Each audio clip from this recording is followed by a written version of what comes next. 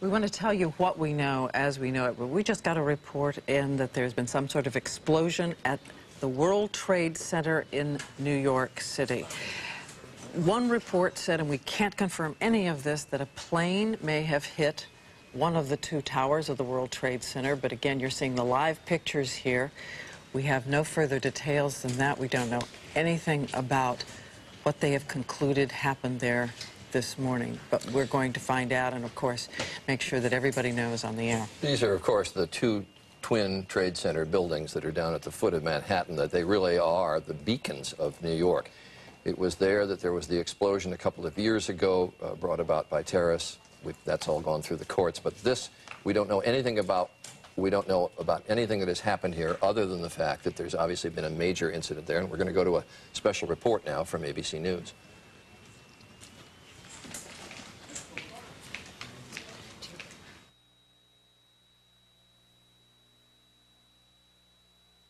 This is an ABC News special report.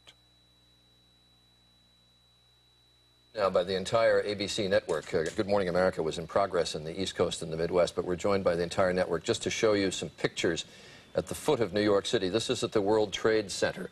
Obviously, a major fire there, and there has been some sort of explosion. We don't fully know the details. There is one report, as of yet unconfirmed, that a plane has hit the World Trade Center, and you can see that there is smoke there coming out of at least two sides of the building. And as you said, there are two towers, the tallest structures in Manhattan, on the island of Manhattan. We're trying to get people on the telephone to see what more we can learn. We have no idea if it was a plane. Was it in any sense deliberate? Was it an accident? It does seem to be that there is considerable and truly terrifying damage on some of those floors at the top. This angle is a little deceptive. As you know, there are two Trade Center towers, and the second tower there is hidden behind the first. This is really almost the picture postcard of New York City. It's that and the Empire State Building, I guess, are the two most recognizable symbols of New York. There you can see the two, well, we had there for just briefly the other angle of the World Trade Center towers, but this is confined to one of the towers on the upper floors. These buildings, I think they're 110 stories each, so this would be in the top 15 or 20 floors there. You mentioned earlier that, of course, as we all know, years ago there was that terrorist attack. It took place down on the ground and in the underground levels and the garage levels. But again, that's not to imply that we have any reason at this point to believe that this is terrorism or not. We simply don't know. And in just a few minutes, Peter Jennings is going to be joining us from the news desk uptown, where he's going to tell us everything that he knows. We also have Don Dahler on the phone, and you know he's been with us on Good Morning America for a long time. And Don, where are you and what do you know? I'm about 4 or 5 blocks just north of the World Trade Center. And at about 10 minutes ago, 15 minutes ago, there was a loud sound that I can only describe as it sounded like a missile, not an airplane. Then there was a loud explosion and immediately lots of screaming out on the streets. And I don't want to cause any speculation, but that's the only way I could describe the sound. And it was definitely not the sound of a prop plane or anything like that. And am I right? Are you a pilot? Well, I have flown. I do not have a pilot's license. But I grew up on military bases, and I know the sound of jets, and I've been in war zones and heard those kinds of different sounds. So, again, not to cause any kind of undue speculation, but the sound itself was not of a prop plane. It was perhaps a jet, but it could have been a missile as well. Can you give me, was it a whining sound, Don, or what?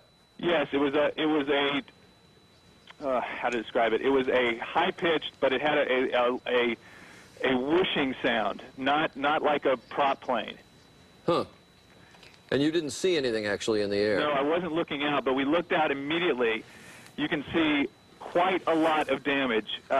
If it was an airplane, it had to be huge because it hit way up in the World Trade Center. I would say it's probably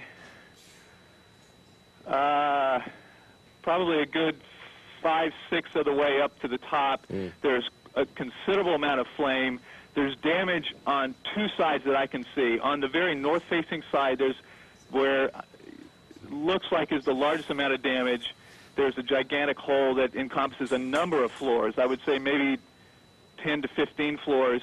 And then on the left side, which would be the east side, there's considerable damage as well, and lots of flames and smoke coming out of it. You know, I don't know that people outside New York realize it, but these two buildings are essentially cities in and of themselves. I mean, there's 30 to 40,000 people, if I remember the number, and I'm doing this from memory. Yes. Number of people who actually work in these buildings, and this obviously occurred at the time that people were coming to work. Don, are you saying that this sound was striking enough that you heard it before you Absolutely. saw it? I noticed it before the explosion. I noticed a sound like something was very low and shrieking across the sky. And then I heard the explosion. And which of the two towers is this? Because, again, we're just seeing an angle that's a little deceptive. This is the West Tower. Mm-hmm.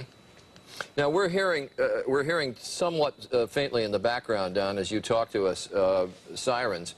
Are there a lot of emergency vehicles already on the scene? Yeah, they're descending. This part of New York City has quite a few emergency stations all over, and I imagine it sounds like they're coming from every one of the stations. In fact, there's one just down the street that sounds like every truck they have is headed that way. We see, actually, we see two faces.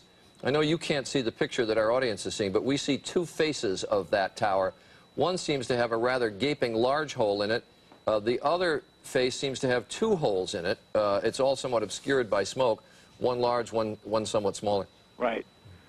And, of course, we know there are a variety of offices there. There are financial offices there. There are advertising offices, all kinds. We can only hope that since it is still a little bit early in New York, that maybe on some of those floors, some of the offices were still not open for business. You can now see there on that one side, well, you can see flames now coming actually out of two sides of the building, and I'm minimizing actually the number of openings that are on those two faces of the World Trade Center. There's multiple, it looks like, holes with fire or openings still going on. On both sides of the tower. As we've heard before, we said earlier that there was at least one speculative report that an airplane had crashed in, whether deliberately or accidentally, we don't know. And there are continuing reports from people who say that they saw an airplane, one woman saying that she saw a jet going in. So again, Don, a jet screaming that low could be consistent with what you heard? Absolutely. It could be consistent with what I heard. What I know I did not hear was an airplane, any kind of a prop plane. And I think looking at the damage, I don't think there's any way possible that it would have been a prop plane. It's just too much damage to the building. What's deceptive about the World Trade Center is that it is so huge and so tall that the perspective is difficult to get from the ground. But when you look at the size of the hole, and if you look in context at one of the helicopters going around at a lower size, a helicopter is about the size of a regular Cessna, that kind of thing, the body of the plane. The hole is so much larger than that helicopter that it would have to, if it was a jet, I would have to speculate that it would have to be a larger than normal jet. I mean, larger than like a Citation or something like that. It's just such a gigantic hole, and it blew out the other side. And again, these buildings are almost a city block size building. So for it to have blown in this hole on the north side as well as the west side, it had to be a gigantic explosion. Well, obviously we don't know if this was if it was a plane, and I underline if it was. We don't know if it would have been deliberate or accidental. We know so little now other than what we can see from these pictures. But the interesting point is there are a number of small airports around New York where passenger corporate jets or private jets will land and take off. And it's not uncommon, if you have ever visited the World Trade Center, when you go up to the observation platforms at the top, you can look down on airplanes that are either coming in for landings or taking off from New York airports. But all pilots who fly in this area know very well where the World Trade Center is located. All the routes are very far or comfortably far away from the two towers. And not just private planes, too, because with some winds in some directions, even out of the big commercial airports, planes are routed quite close to New York. I've flown in from LaGuardia, even into LaGuardia, but having to go right by the World Trade Centers. But we emphasize this is all speculative at this point. And just to reset for all of you, this is a special report from ABC News, and we are dealing, and we have to underline this, we are dealing purely in the realm of speculation here as to what may have happened at the World Trade Center. Obviously, a major incident occurred here on the upper floors of one of the World Trade Center towers. You can see multiple openings and flames coming out of at least two sides of the tower at the World Trade Center. And we just got a report that the Associated Press is now reporting that it was an aircraft. So that's one more witness weighing in, or at least one more source weighing in on the fact that it was an aircraft of some kind. And as Don Dahler reported, this occurred about 15 or 20 minutes ago in downtown New York. And New York time, that would have been about 20 minutes or 8:45. This is a time when literally tens of thousands of people are coming to work at the World Trade Center. Looking at the top of the building, you mentioned there's an observation center, and I don't know what time it opens, but I think it opens fairly early, and people are about what they have concluded happened there this morning. But we're going to find out and, of course, make sure that everybody knows on the air. These are, of course, the two twin Trade Center buildings that are down at the foot of Manhattan, that they really are the beacons of New York. It was there that there was the explosion a couple of years ago brought about by terrorists. That's all gone through the courts. But this, we don't know anything about. We don't know about anything that has happened here other than the fact that there's obviously been a major incident there. And we're going to go to a special report now from ABC News.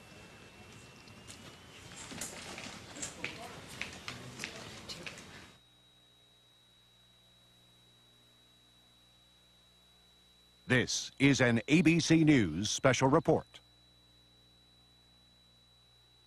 Now by the entire ABC network. We want to tell you what we know as we know it, but we just got a report in that there's been some sort of explosion at the World Trade Center in New York City. One report said, and we can't confirm any of this, that a plane may have hit one of the two towers of the World Trade Center, but again, you're seeing the live pictures here. We have no further details than that. We don't know anything about. Good Morning America was in progress in the East Coast and the Midwest, but we're joined by the entire network just to show you some pictures at the foot of New York City. This is at the World Trade Center. Obviously a major fire there, and there has been some sort of explosion. We don't fully know the details. There is one report, as of yet unconfirmed, that a plane has hit the World Trade Center, and you can see that there is smoke there coming out of at least two sides of the building. And as you said, there are two towers, the tallest structures in Manhattan, on the island of Manhattan. We're trying to get people on the telephone to see what more we can learn. We have no idea if it was a plane. Was it in any sense deliberate? Was it an accident?